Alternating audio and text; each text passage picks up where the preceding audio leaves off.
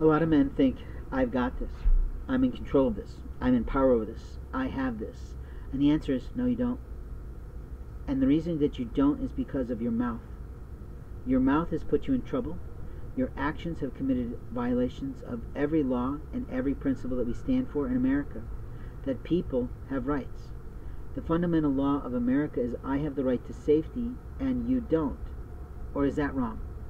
Or is it you have the right to safety and I don't? Or am I making this mistake? You see, what you've just told me, Mr. Lacus, is that I don't have rights to my body, I don't have rights to my faith, I don't have rights to my property, I don't have rights to my paperwork, and your attitude is, because I'm a police officer, because I'm a lawman, because I'm a lieutenant, I can do anything I like to you or anybody, even your future wife. The problem with that attitude is you've just totally ruined hundreds of years of history of American life.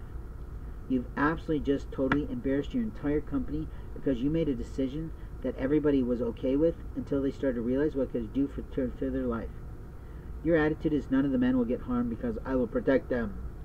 No, you're not Superman, and God is not pleased with you. And while you think you know Trump's policies, maybe you do. But he's out of office now, and then we have Biden. And maybe Biden's lying to all of them. Maybe he really believed in Trump's policy on a lot of things, but here's the bottom line. What you've committed is sexual assault and rape. And in American society, we're pretty upset with that. And maybe you didn't do the duty, and maybe you didn't do the deed, but the reality is one of your men did, and that makes you liable.